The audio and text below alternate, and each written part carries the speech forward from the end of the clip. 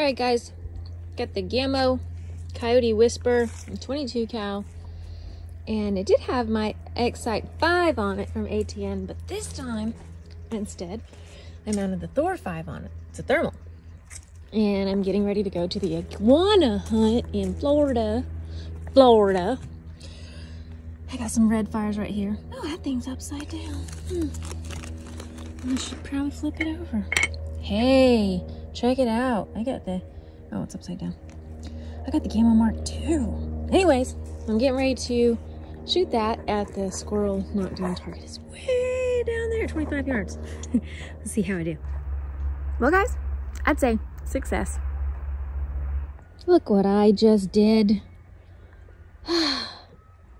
All over the ground. Everywhere. Really sucks when you spill your pellets.